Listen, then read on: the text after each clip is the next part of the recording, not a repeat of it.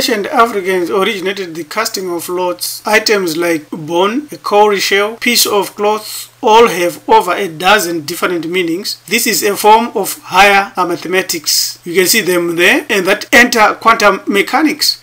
A high estimates probability and chance correlates with quantum physics.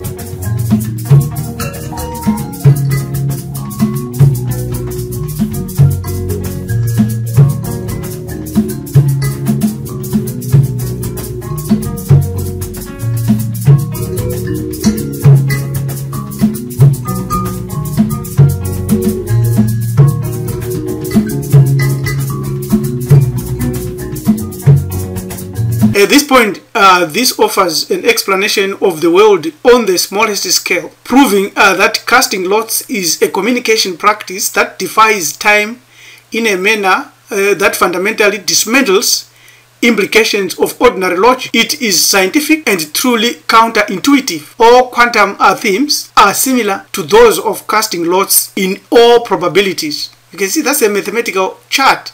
When you cast a dice, you come up with 64 permutations, out of which you should be able to provide interpretations. And it's called entanglement, which has been explored in the last 30 years and poses an omnipresent randomness capable of manifesting itself simultaneously in more than one place at one time. Here's what James Oxman, PhD physics, said. In a few decades, scientists have gone from a conviction that there is no such thing as an energy field around the human body to an absolute certainty that it exists. Moreover, science is explaining the roles of energy fields in health and disease. This is exactly what all our ancient ancestors knew via systems of Sangoma, systems of Trance, and many other philosophical angles. A Sangoma enters this quantum world or this world via trance. Such astonishing non-locality is more than just an abstract curiosity or paradox. It has entirely down-to-earth applications in casting lots.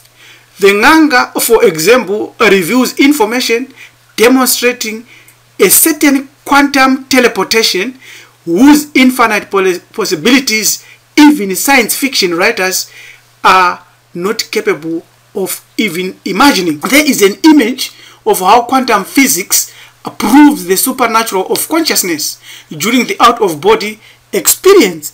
It's very clear. You can find it on this website that is shown there. You study a little bit of quantum physics and you will come out with this understanding that our ancestors showed us how to reconnect into the frequencies or frequency above. Casting lots is indeed divine and follows certain divine laws. Offers answers, if done rightly, yes. As our quantum realists, our ancestors proved beyond any reasonable doubt. Thank you all. Siabonga, Tatenda, Priest Teacher Rabbi Ellen Tumizulu of Committee Hebrew Ethics. Subscribe to our channel and let us walk this journey together.